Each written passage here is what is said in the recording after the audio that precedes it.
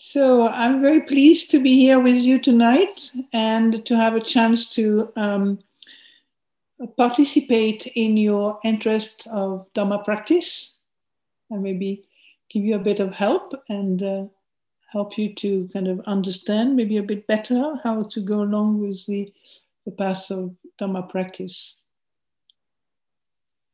So as usual, tonight we will take the 5 precepts for those who want, So we'll go to I didn't mention it before, but it's on page 128, 1 to 8. That's correct. Yeah. And we just keep it simple. We just have it, those who want to take the 5 precepts, we can, if somebody can do the request, I don't think anybody maybe is so,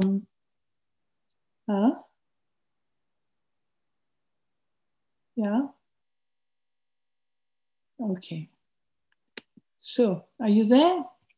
I can't see anybody. So I just assume that you can hear what I'm saying. And is there someone who can ask for the precept, please?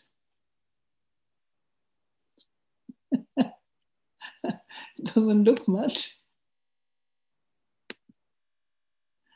Okay. Are you all muted? Can you hear me? They can hear you. They can unmute if they want, sister. Okay. So what I think we'll start with, I was just asking, is there somebody I can ask if I know what to read from the book. Okay, well, why don't you do that? Huh? Okay.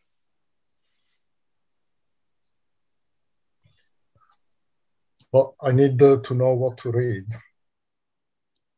I think we just go start with just Namo Tassa Bhagavato. Okay, let's start with that. So I assume that those who take the precepts have asked for it, asked for them.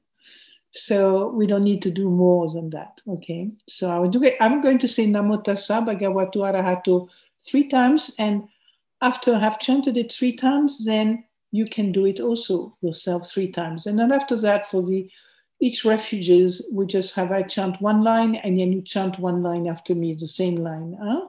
So let's start. Namo tassa bhagavato arahato samma sambuddhassa. Namo tassa bhagavato arahato samma sambuddhassa. Namo tassa bhagavato arahato samma sambuddhassa. Now it's up to your turn.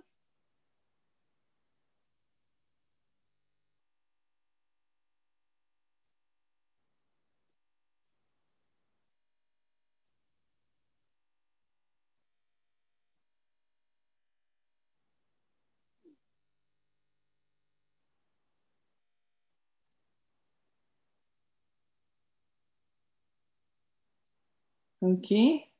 When you're finished, we go to the precept, to the refugees. Buddham saranam gacchami. Dhammam saranam gacchami. Sangham saranam gacchami. Dutiyampi buddham saranam gacchami. Dutiyampi dhammam saranam gacchami.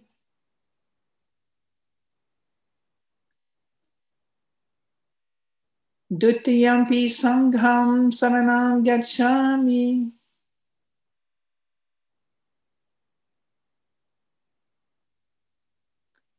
Tatiyampi buddham saranam gacchami.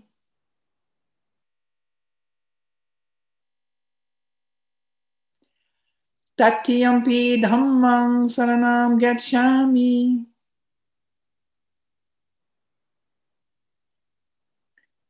Tattiyampi sangham saranam gacchami.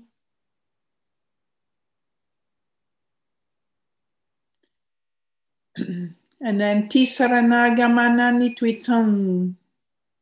And you say ama aye. Okay, and now we go to the precepts, the 5 precepts. Panatipata veratmani sikhapadam samadhiyami. And you repeat in Pali.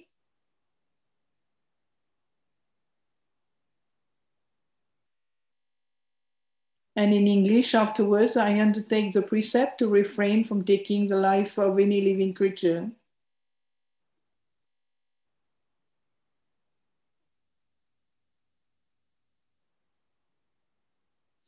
Adinadana veratmani sikhapadam samadhiyami.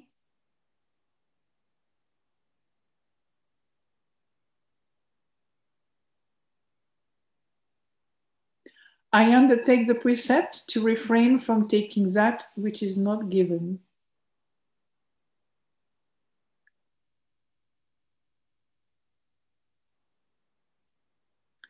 Kamesu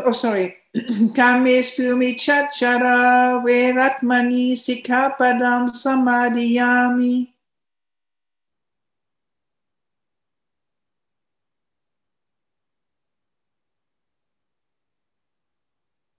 I undertake the precept to refrain from sexual misconduct.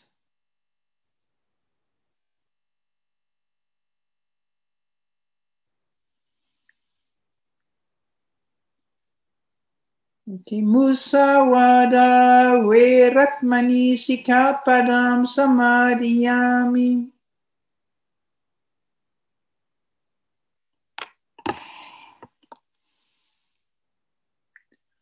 I undertake the precept to refrain from lying.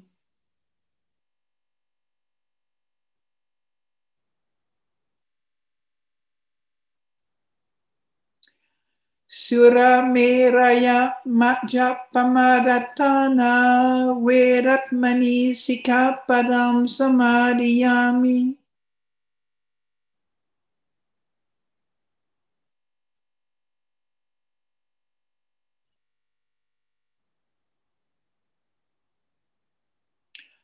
I undertake the precept to refrain from consuming intoxicating drink and drugs which leads to carelessness.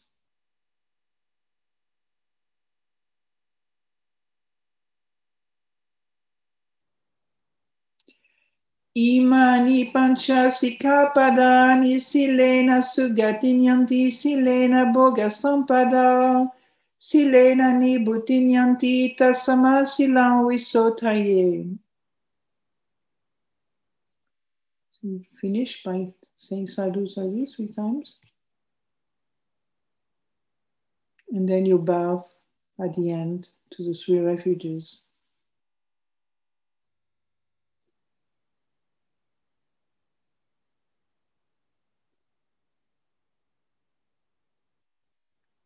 Okay.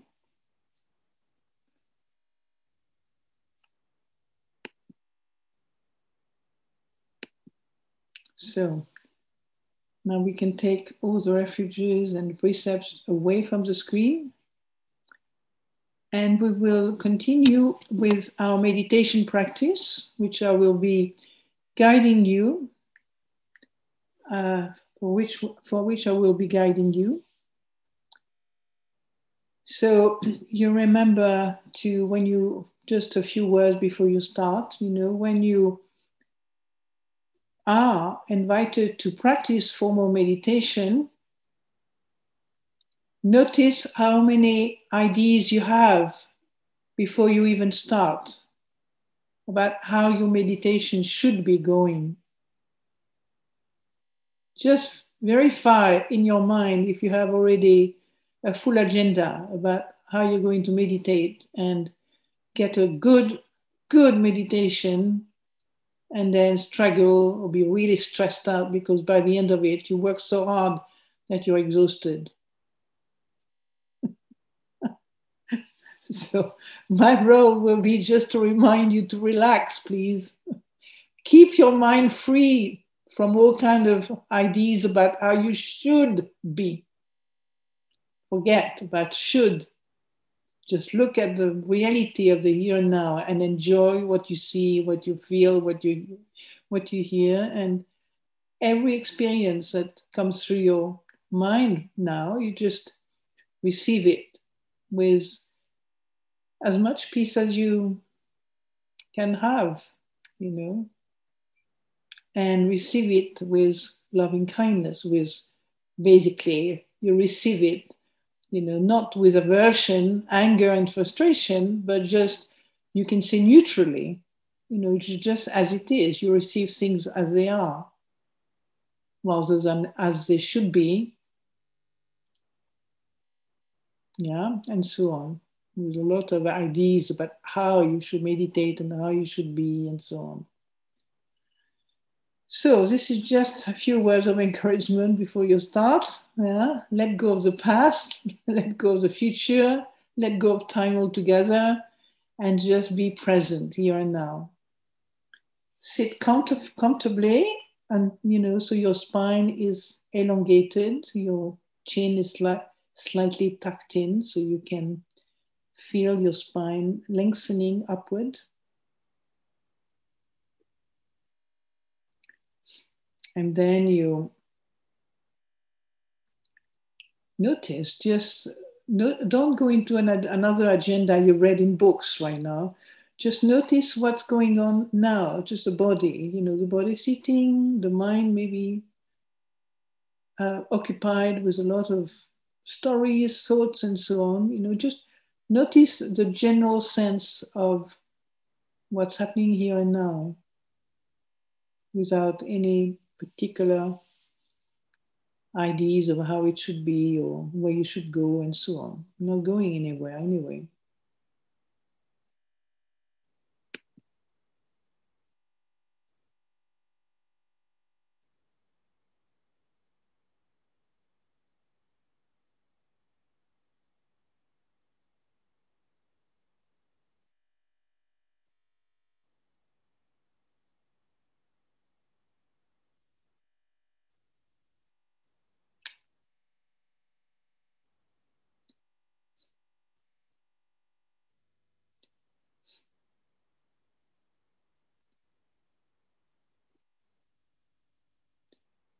What you do by sitting quietly, you let your mind relax, you let your mind,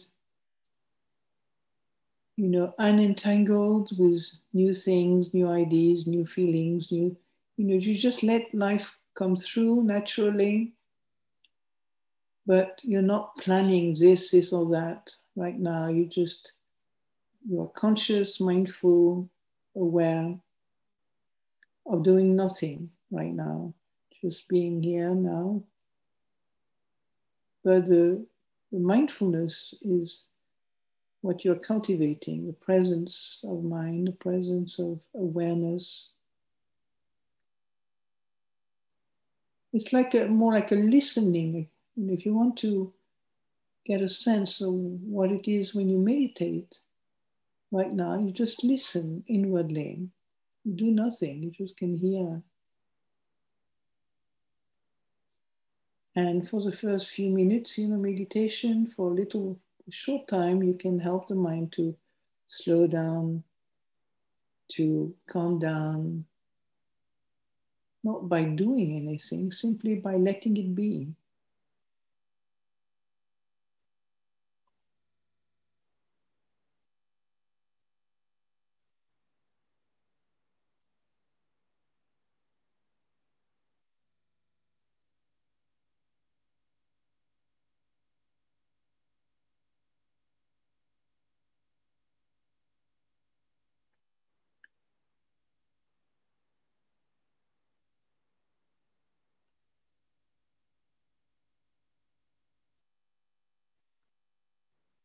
Notice if your mind is buzzing with lots of ideas that you had to think about during the day, or a lot of activities that are being sort of turn into memory right now.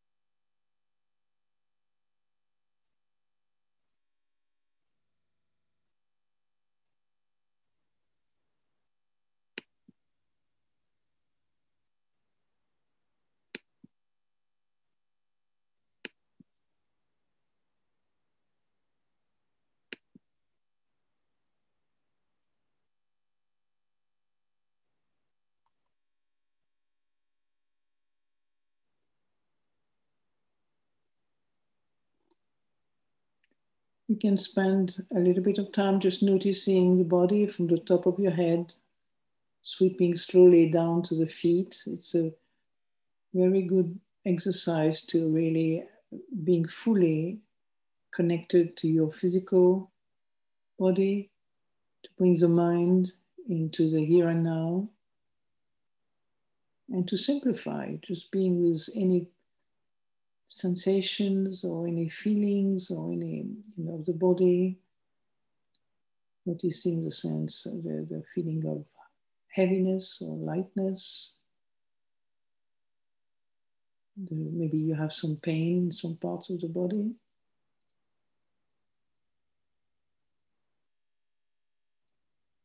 And you can generate, as you're doing that, you are investigating the body gently with kindness. Kindness means patience and acceptance and just being in the moment fully. And this refuge in awareness enables you to see things in a completely different way than when you are absorbed, attached, identified with your mind and body. So what happens when you are with awareness, mindfulness, presence of mind, that you can see your body truly as it is, changing, not satisfactory, and little by little you notice that this is not something that belongs to you. You can control the body up to a certain point, but as you look more closely through your practice of meditation, you can really see much more deeply and clearly that all our experience inwardly or are really in a constant state of change.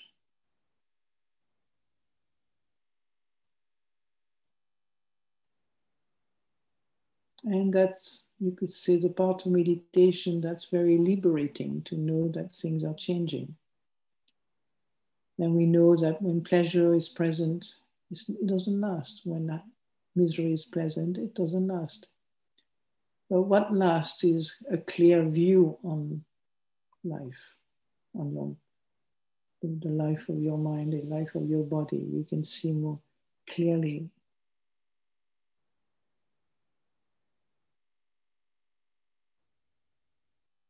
yourself.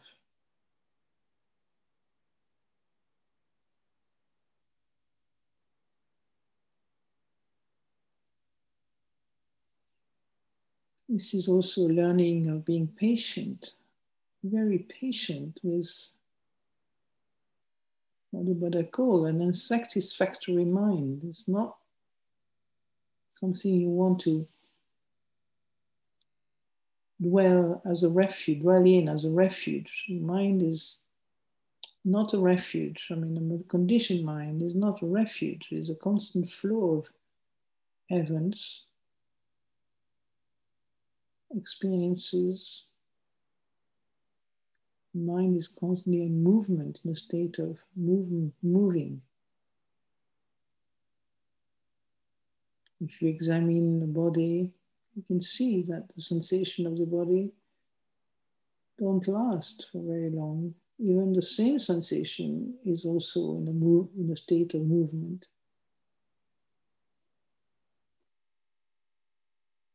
is not static, it's not fixed.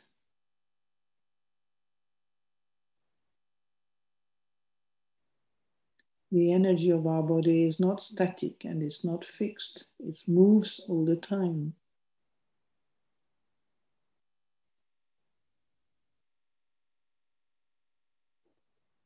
Seeing change enables you to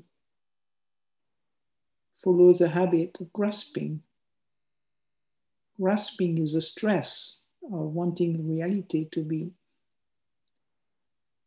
as you wish maybe it to be, but it is not. It's changing. So this is something you can really examine in your meditation now.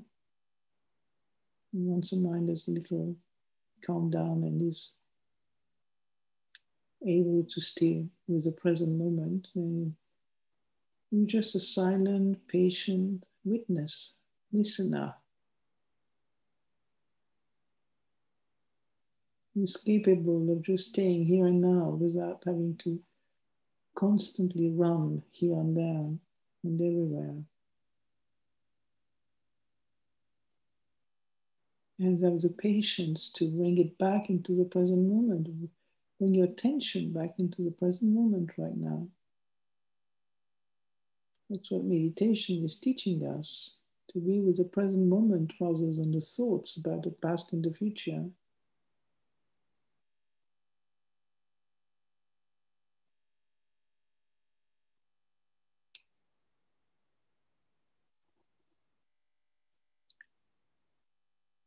Not thinking that the present moment is better than this or that. This is just a work of practice right now, that's all. Then you can see the result in yourself as you develop this ability to return to the here and now again and again.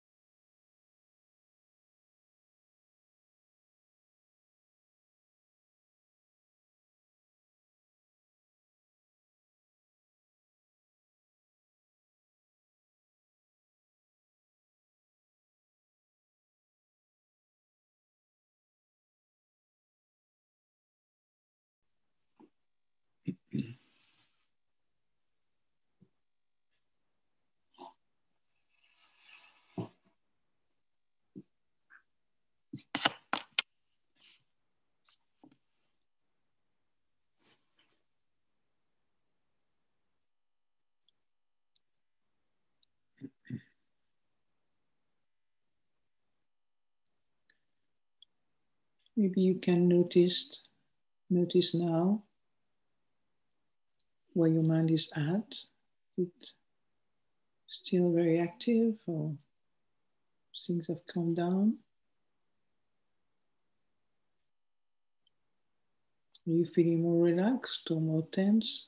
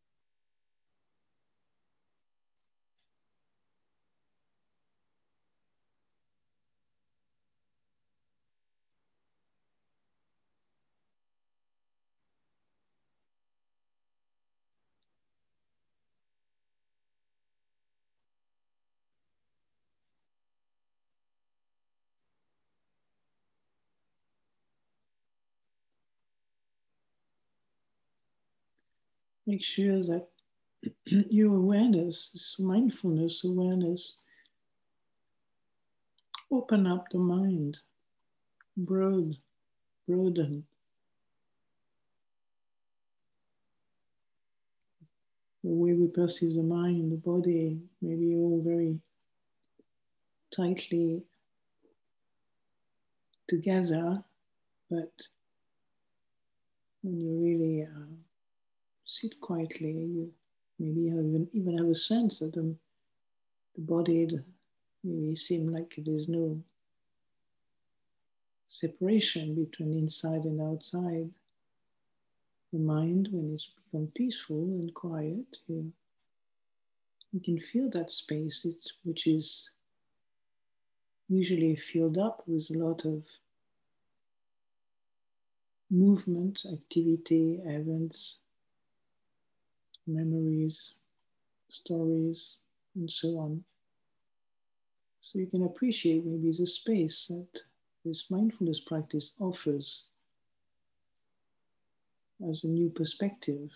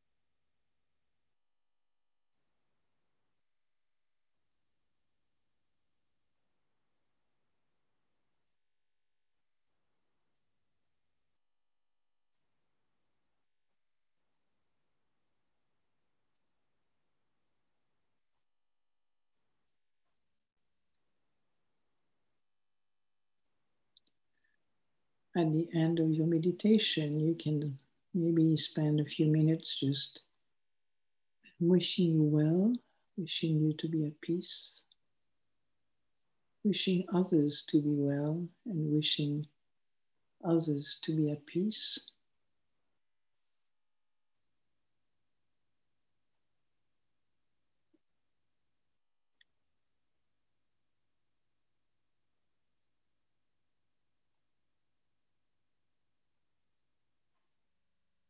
And maybe a sense of appreciation for your life that is guiding you towards seeing the mind in different ways, seeing the mind from the point of view of awareness, mindfulness, rather than delusion, ignorance, or illusion. Big shift. So just to have a sense of gratitude towards oneself, towards Buddha, towards all the things that brings transformation to your life for the good.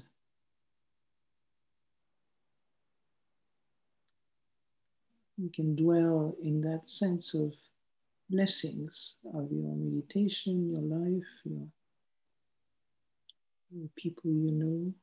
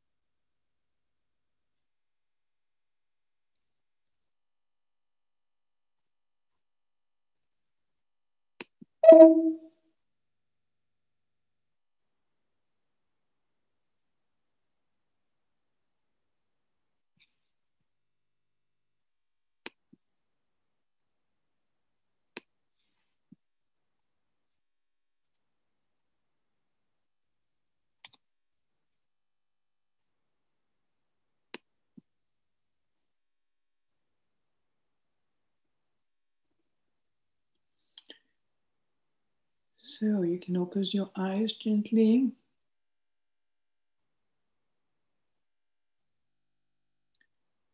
can maybe stretch your legs, stretch your arms, relax your back for a few seconds.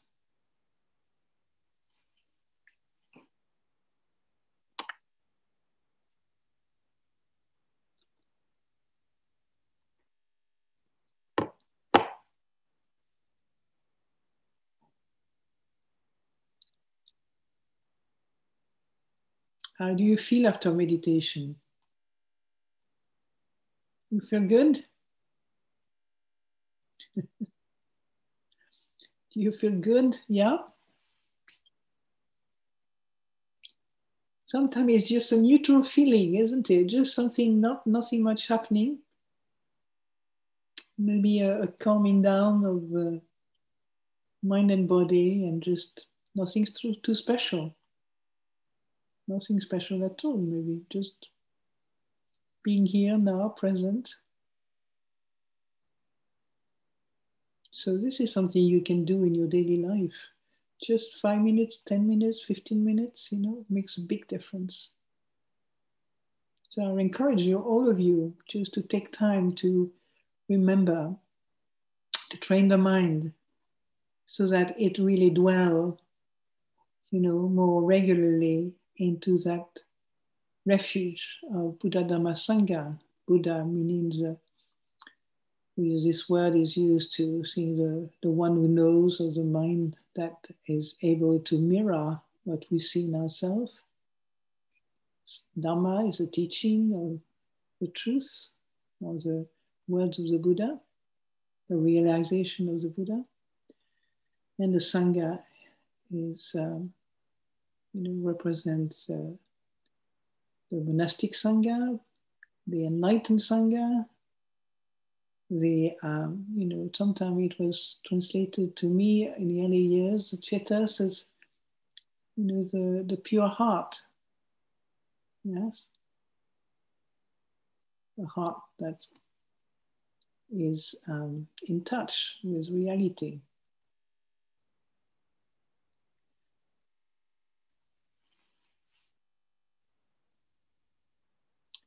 So if you have any questions, please do not hesitate to write them down on your, they will remain anonymous, so you don't need to worry about writing whatever you want to write.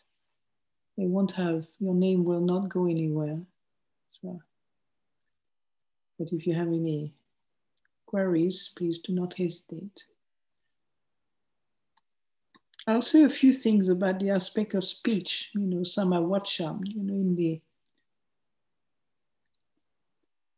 in the Noble Eightfold Path, you have this aspect of ethic, what you redetermined tonight was the 5 precepts, and one of them is samavacha. Musawada is another word for it, and the right, the right speech, yeah. And so sometimes one gets very focused when you can read those words, and they seem to be very true. Who does not want to have right speech? Everybody would love to have right speech. But if one forgets that the path in which the samavacha or musawada precept is included is a path of training. So remember, we're not there, we're learning. We're training the mind to be more attuned with what the Buddha is encouraging us to practice and to realize. What we forget very often with the practice is that everything else that is not samavacha are our teachers. Do you understand? So sometimes we can be feeling disheartened because you realize your speech is not maybe looking like right speech. And then you go down you get depressed because you missed something again, you've said something you regret, remorse, and all that comes up, and you don't feel good. Sometimes you don't feel good, and you feel so bad that you say, I don't care about all this. I don't care. I'll say what I want. I'm not. You lose maybe the inspiration or even the desire to train the mind, to help the mind to be more skillful with right speech. Because the mind, our mind, our conditioned mind can understand through our thinking. We can understand very quickly what's right and wrong. We can tell everybody else what's right and wrong. You notice it's easy to recognize it in other people around you. And maybe it's good to be reminded that we ourselves might be doing the same thing. But it's more hard to see that because it's become a habit in us. And this habit, we're quite blind to it. It's so ordinary and so frequent that, this habit blinds us. Because we never question, we never give us a space to be looked upon at something other than my habits, my attachment, my identification, my this, my that. It's mine, in other words. So right speech is actually one of the most difficult parts of our training. Because in a way, speech, if you really reflect on this, it's what you think, isn't it? Thinking breaks into speech.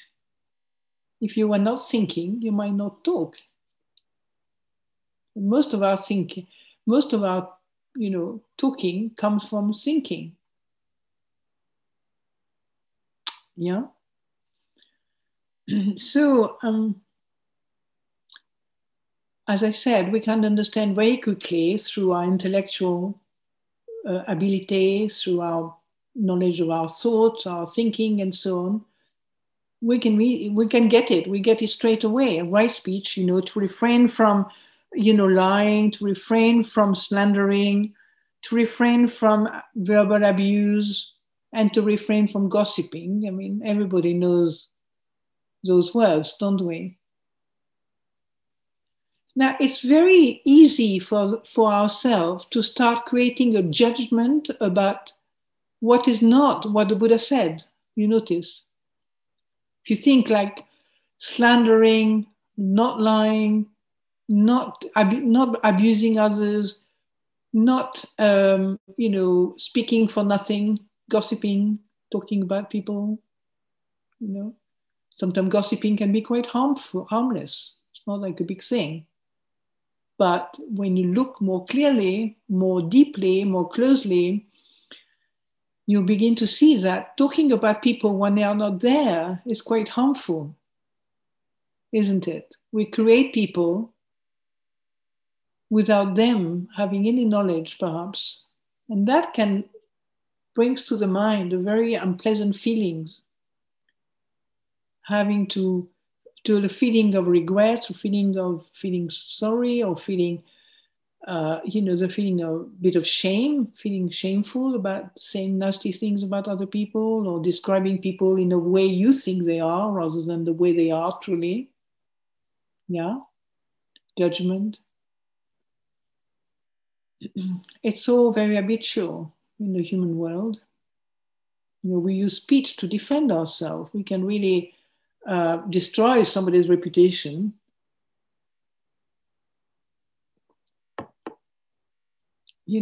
Through our speech. We can create the hell, a world of hell for somebody else through our speech. Isn't it true?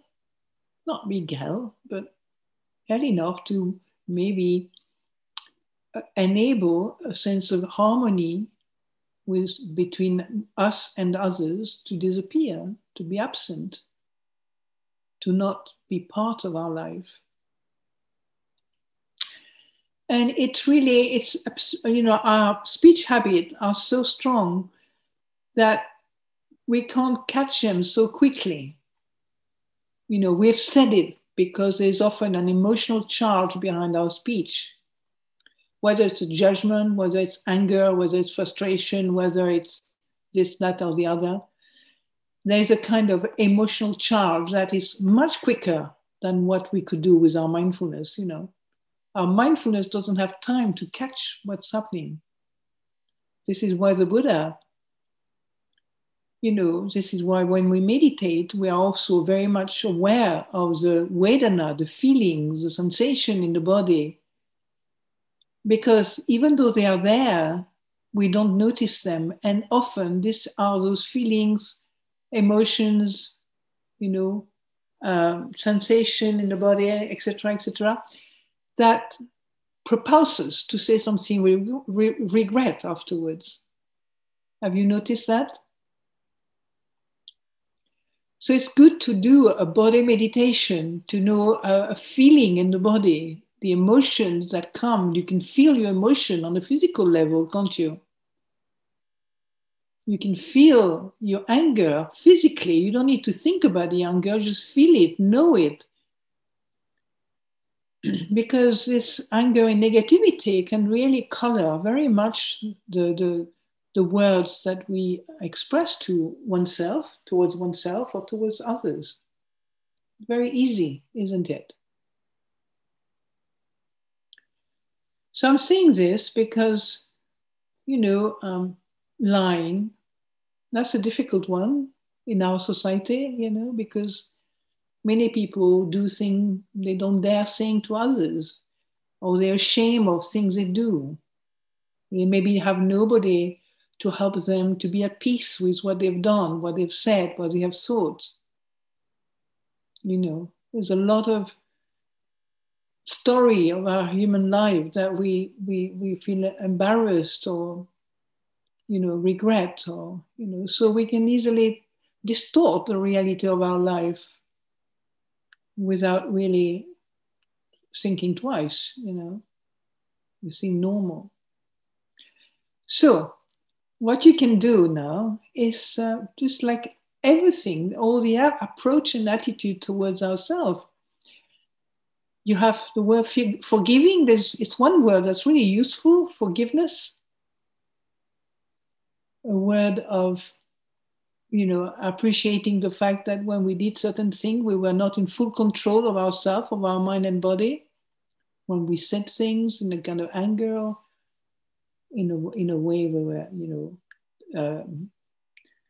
judging others, creating others in our mind, in a way, the kind of proliferation we get from just projecting onto others the reality of our own mind, and then start speaking from that place rather than going back to the here and now and saying, what's happening to my mind? Am I seeing reality, or am I seeing my gossiping mind?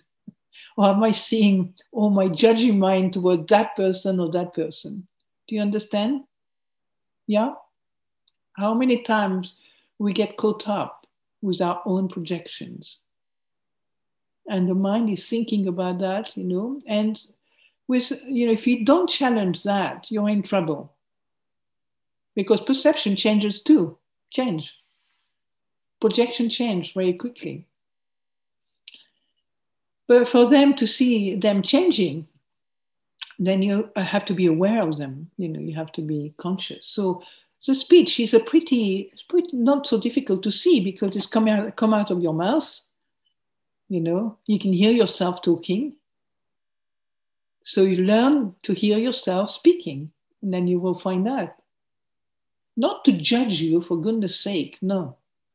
But just to get a bit clearer about how you come across to other people, towards yourself. Just to see how you can maybe understand a little bit better how to generate a sense of kindness and harmony with each other. I'm not saying it's easy. It's very difficult, actually. There's something in us which is quite intent in having melodramas rather than peace and quiet. Don't we like melodrama, the drama queen in ourselves, oh, she did that to me again, Every time I tell her not to do it, there she goes again, doing the same old thing. I've told her 100 times, but she didn't hear it, or he didn't hear it. That's the trouble, you see. But sometimes people, you can tell them, they don't hear it. Even ourselves, we say, be a good person. My mind doesn't hear it necessarily. I have to really practice and develop the mind to get to full realization that this is true. This is a true message, a useful message. So when you, when you dwell into the whole arena or area of speech, reflect carefully that right speech, which is not refraining from lying, refraining from slandering, or refraining from backbiting, refraining from verbal abusive speech, refraining from gossiping and so on. Just use those words not as something you have to become. Yeah? You might never become somebody who does not gossip. You don't know yet. Maybe you will become, maybe you will turn into somebody who is totally disinterested in gossiping. If you practice correctly, that's what happened. But it's still hard work. It's still training. It takes a lot of energy to steer the mind in the right direction. Right? It's like steering a horse, No, I told you not to go that way. But it still will go that way. So it's a patient training, speech, like everything else. But it's even more, speech is more difficult because it's very visible, it's audible, And people will tell you back what you've said to them, or they will get angry with you if they don't like what you said, or even if you say something nice, if they don't like you or don't want to hear from you, they will be completely deluded, you know, and say any old things that fit them. That's why we have to become quite independent in this path, you understand? You have to know for yourself what you've said. And you have to have the confidence to really support yourself as well. If people criticize you, if people hate you, if people, whatever negativity are thrown to you, you have to stand really still inside, knowing yourself, knowing your intention, what you've done. Don't be so, don't be too afraid of people or life situations, you know. It's very easy to fall back into the black hole of, I am not good, I'm not good enough, I'm terrible, I'm this, I'm that, you know. The mind is used to be very negative or judgmental. It's hard work to actually sustain the positive energy of the mind without feeling a bit kind of maybe even stupid. Some people feel, you know, happy, clappy, all that sort of thing. I'm not really interested to be saying nice things all the time to people. I used to be a bit like that. I couldn't stand people being too sweet to me. Not just to me, but in general, to everything. There's a word in English that I used to know very well. You probably know it. One will always think life is wonderful, you know. Unfortunately, I have forgotten it in English. It's an English word. Anyway, you can remember those, what the Buddha says about speech. And maybe I'll read you a little bit, you know. Here, someone abandoned lying. I'm not going to talk about when you're summoned to court, you know, that's good. That's good. We go into more in depth, you know. So basically, well, maybe I'll read it to you, then maybe that speaks to you. When summoned to a court or to a meeting or to his relatives, so it's very relevant to us, isn't it? We can go, we don't go to court that often, hopefully. we in our work, we do meet people a lot, you know, in our meeting or with our family, or presence at the end, sorry. So court or a meeting or to his relatives' presence or to his guild or to the royal family's presence and question as a witness, thus, Sir good man, tell what you know.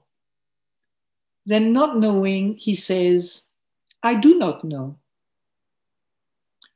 Knowing, he says, I know. Don't you like the Buddha? He's so true, just direct, you know. Then not seeing, he says, I do not see. Seeing, he says, I see. It does not in full awareness speaks falsehood for his own ends or for another's ends or for some petty worldly end. He abandons slander. As one who is neither a repeater elsewhere of what is heard here, for the purpose of causing division from these, not a repeater to these, of what is heard elsewhere for the purpose of causing division from those, who is thus a reuniter of the divided, a promoter of friendships, enjoying concord, rejoicing in concord, delighting in concord. He becomes a speaker of words that promotes concord. He abandons abuse.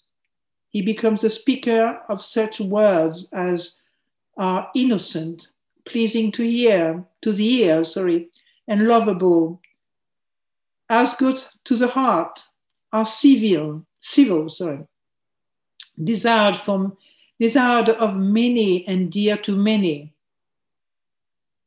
He abandons gossip, are ones who tells that which is seasonable, factual, good, And the Dharma and discipline, he speaks in season speech worth recording, which is reasoned, definite, and connected with good.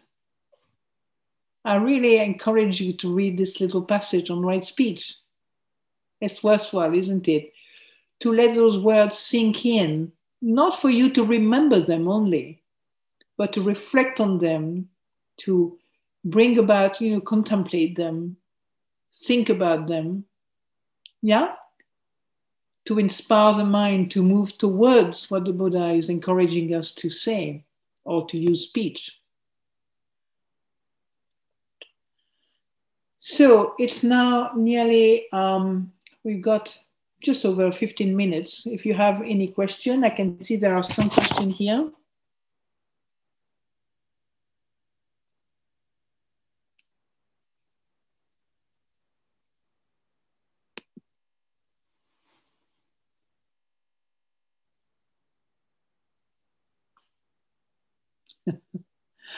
The last one, does right speech also link with talking too much to others without being aware that you are taking up their time or even your own? I love this question. I'm still working on that.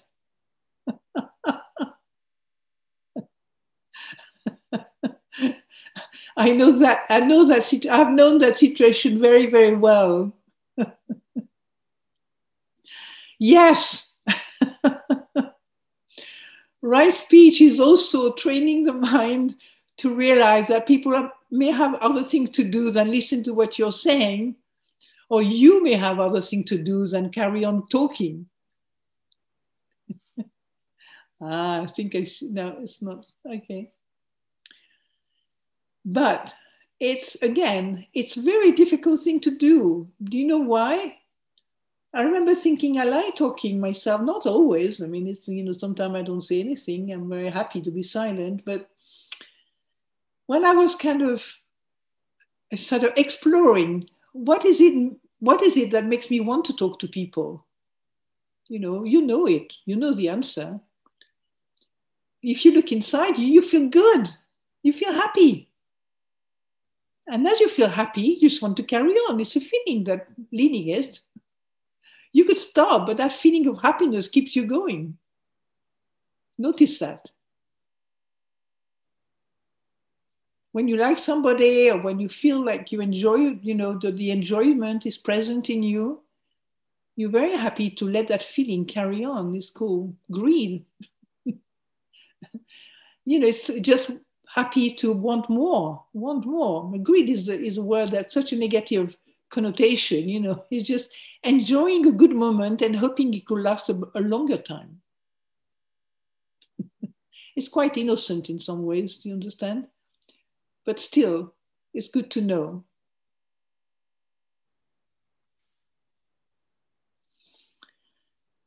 What is the role of the mantra? Okay, well, mantra are good, not as a kind of magic things. In our tradition, we don't have that. The Buddha doesn't want us to do the work. He doesn't want us to have a mantra that's going to, make the divine entity happy to help us. He's much more into do what you have to do to get what you want, rather than pray and pray and chant so God can hear you and listen to you. Maybe he does. Maybe the Buddha does too. Maybe everybody is interested in what you're doing. I don't know. But the mantra in our tradition is more like you could just use it to calm the mind down and to simplify your life for 10 minutes, instead of thinking about 20 different projects, you just have a gentle word that you like, maybe you enjoy saying. So we don't have the mantra like maybe in Indian tradition or in the Christian tradition or but some chanting we love very much, like Buddham te jivitam na nibbana. I don't remember it in Pali, but it doesn't matter. I would remember it if I stopped and just let my mind empty for a little while. But I can tell you another time. But this just little chant is a bit like a mantra, you know. That's it, I've got it. Buddham teji vitam yavani bannam saranam gacchami. Is I Buddham teji, well, I take refuge in the Buddha, okay, until I reach Nibbana. I take refuge in the Dhamma until I reach Nibbana, etc. Right? But as I said before, mantras are more used to help the mind to slow down and calm down with an object in your mind that is maybe neutral or maybe affect the heart peacefully, you know, like, yeah.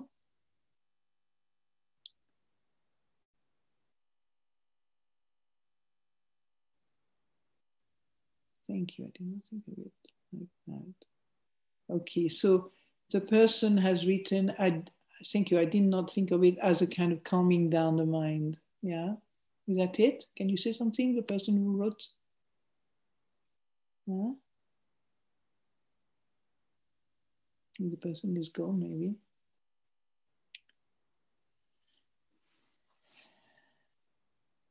So, any more questions? It's your time now. You might not have another chance for now.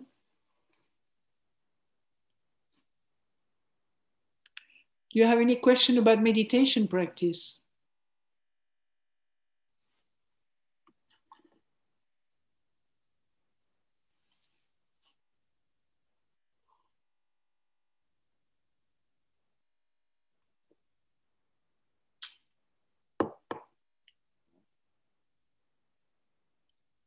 No?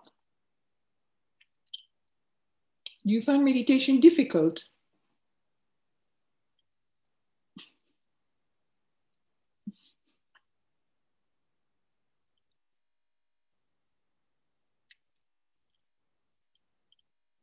No?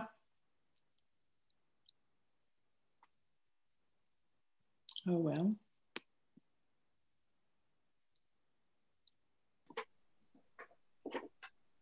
I would say it's not difficult, or it's easier in a group as we are doing today, Yes. because it gives us the feeling of being together with other people and looking at the same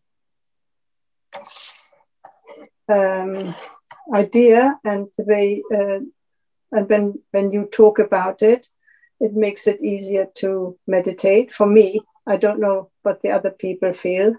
Sure.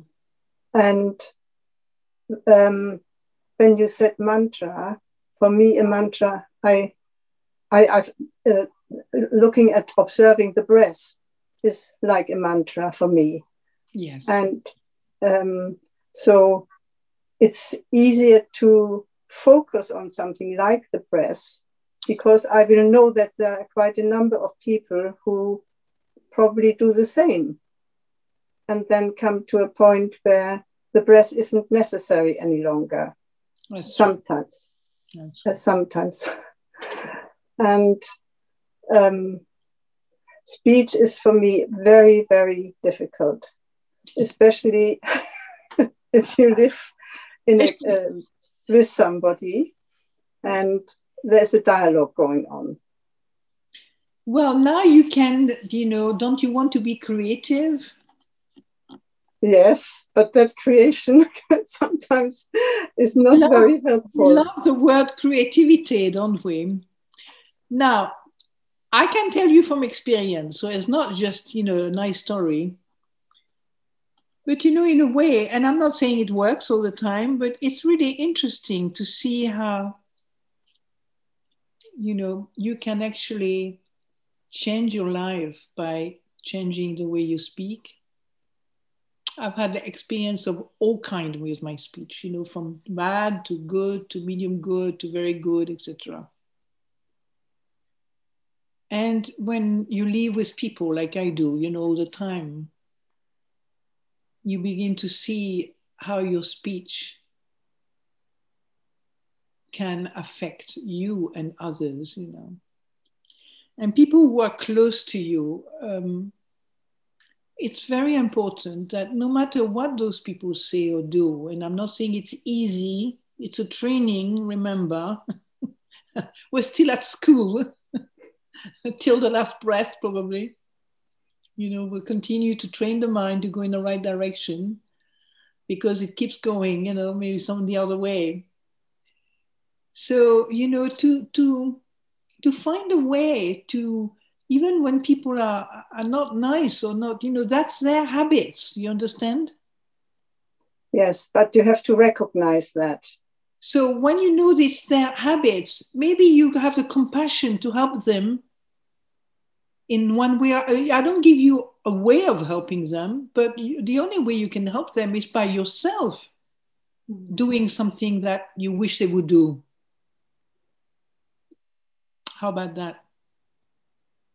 Yeah, but I find that there is a point where you either spontaneously respond to something or you can actually stop for a moment. And that's right. That's the point of changing something when when it is possible to stop. Yeah, that's right. That's right. Because there's too much emotion behind the words. Yeah. Yeah. So you can see the speech is one thing, it's your thinking, but what is driving is also your feelings. Yeah. And the feelings come from all these thoughts, don't worry, it's all mixed up together. When you have, you know, you say you do a metta meditation for a little while and you don't resist it and you do it, you know, guided meditation, you feel much nicer. You know, by the end of it, you can actually be friends with a person you couldn't talk before with, you know, because your emotions have become more tolerant, maybe more peaceful, more kind, more slowed down, and so on, you know, less reactive. So many things can change through that. You understand? Yeah. And, you know, when I talk to you from experience. I mean, we live very closely to each other, or even my own family, you know.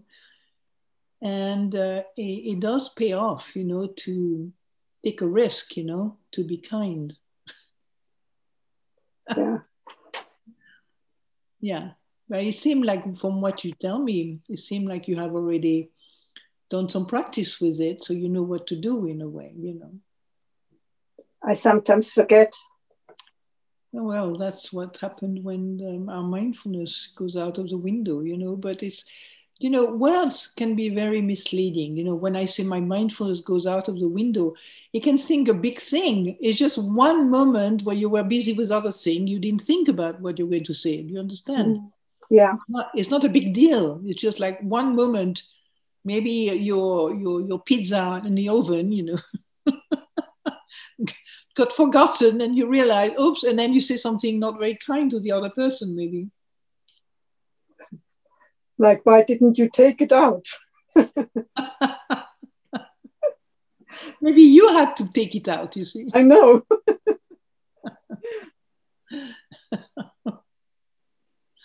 Yeah. So, you know, it's great, isn't it, to share the fact that we all suffer from the same predicament. Yeah. Now we suffer, but we also have a way out of suffering, as you know from the Buddha's teaching, that he's taught us a pathway, a clear pathway to let go of that, you know, habit to constantly churn up suffering and moan about suffering.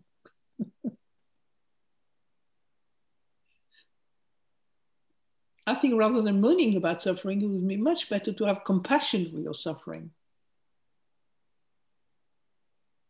Don't you think, Juanita? Yeah. It's all right. You can remain anonymous. Well, as long as it doesn't disintegrate. It's a problem with words. You know, compassion can disintegrate into self-pity if it's directed at oneself. So, you know. Well, It depends how you use the words and how you feel it. I want to tell you something then. You're going to hear something maybe new tonight. I don't know. It's up to you. I don't know. You're right. You know, I've been through this. I know that feeling, you know, because I was, you know, averse to the idea of metta, you know, at first. I couldn't stand it. As soon as I heard the word metta, even though I'm you know, a fairly kind heart on the whole, you know, I used to think I go into kind of irritation and aversion, you know, I don't want all that meta stuff, you know. And you say you fall into the deep hole of self-pity. But, you know, this is what happens as long as you are identified with yourself. Do you understand? Don't worry, it's a stage. As long as you are identified with yourself, you are not doing it. This is happening to you. Do you understand? What is happening? You don't see that this person, which you call me, you, needs compassion just as much as 1,000 Chinese, Burmese, and African and American and so on, you know? That you're just one of them. You're just one body and mind out of millions of people. And if you feel that sense of falling down the hole of self-pity, it's because you haven't got a balance yet. Do you understand? It's not you, I say. This is not you that experience, it's an experience.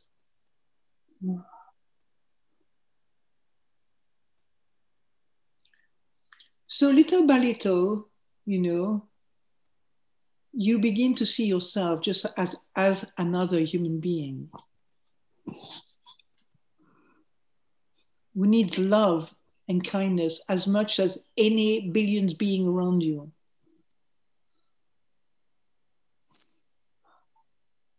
That too much? No, it's the problem of words, always the problem of words, how you interpret them. Let's say, you know, I'm talking about stories now, we're talking about words, you know. So, but what I'm saying to you is that don't worry about feeling pity. I mean, it's a very common feeling that people have at first, you know, because they are more used to feel the sense of honor, the sense of strength, the sense of living up to what you think is good, and so on, you know. So having compassion toward yourself, you know, I mean, I have a whole story for that myself. When I remember when I arrived at the cottage of the nuns, that became our house for several years near Chithurst, you know. I remember seeing on the wall the metta chant, may I abide in well-being, in freedom from affliction, in freedom. I mean, I did not know how to chant it, of course, now I know. But I thought, this is strange. I was not even a Christian myself. I just read many books on spirituality at the time. And I did some retreat in Christian monastery on my own, I remember. And I remember I was used to hear that thinking about oneself first was selfish. Isn't it? You were used to hear that, don't we? And so the idea of sending metta to yourself first in that chant was really shocking for me. Why should I give metta to me before everybody else? Now, when you meditate, you begin to see that if your mind is not in a good space, how can you help other people? Your mind is your world. Do you understand? And if your world is miserable, you're going to have a hard time giving happiness to others. No matter what you wish, you know, it's not easy.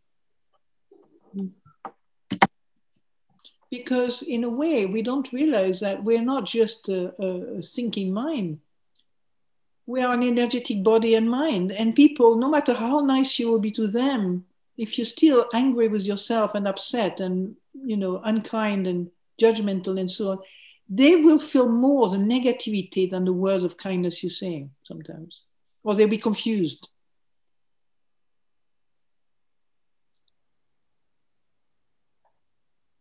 That's an incentive to know yourself better, I tell you.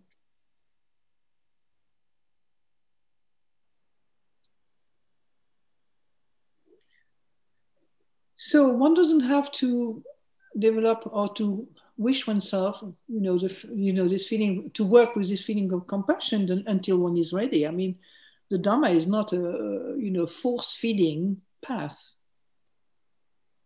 The Dharma is something that is enabling understanding our mind, understanding of ourselves. That's all. It's not like pushing the Dharma into your throat, and forcing you to be compassionate because the Buddha said so. No. You learn to be compassionate when you can see how much you suffer.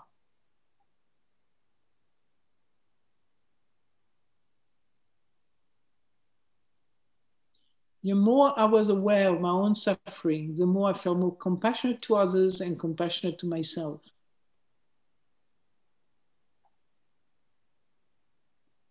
Does that make sense?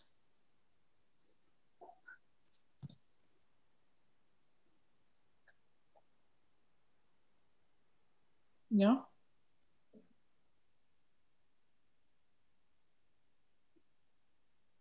No.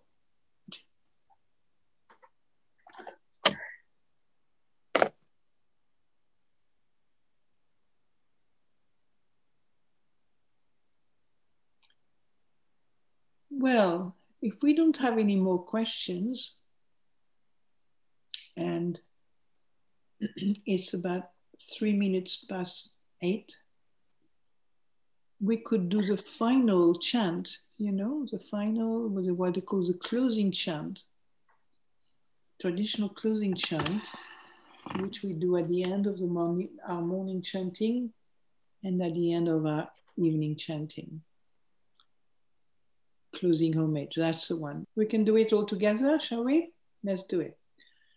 Arahant Samma Sambuddho Bhagava Buddham Bhagavantam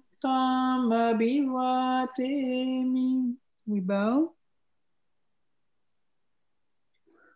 Sawakato Bhagavata Dhammo Dhammam Namasami.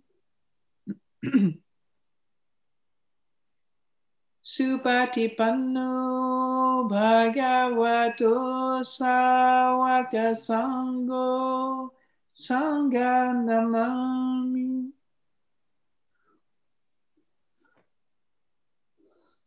So, I think I see you again one more time in July, sometimes. In the meantime, I wish you very well.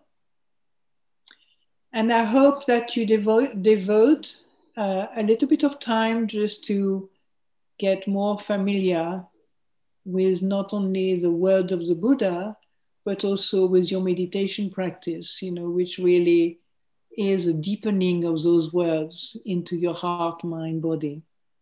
Yeah? Into your whole life. So, wish you well, and I'm going to say goodbye, or au revoir in French, shall we say?